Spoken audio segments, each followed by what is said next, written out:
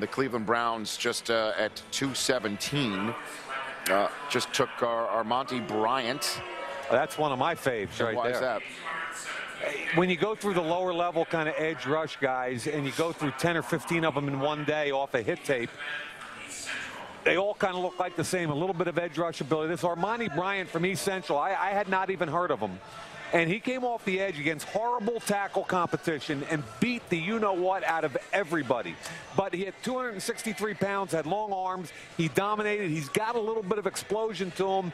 And because he has power and explosion, I thought he was worth a risk. And apparently so did the Cleveland Browns.